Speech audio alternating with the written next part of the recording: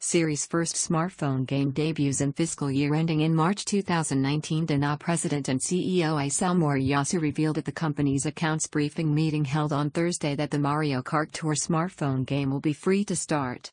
Nintendo will plan and develop the application while DeNA is responsible for the back-end, such as servers, infrastructure, and analysis. Nintendo announced on February 1 that it was developing Mario Kart Tour, a new game in the Mario Kart game series and the first of the series made for smartphones. Nintendo will release the game in the fiscal year ending in March 2019.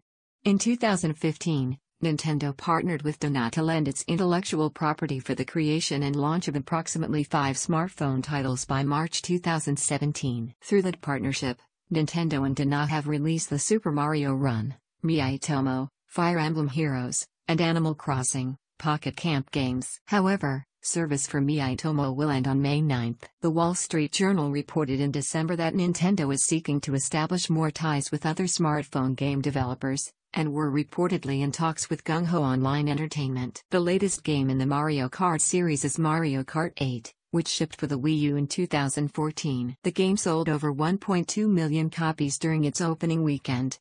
The game received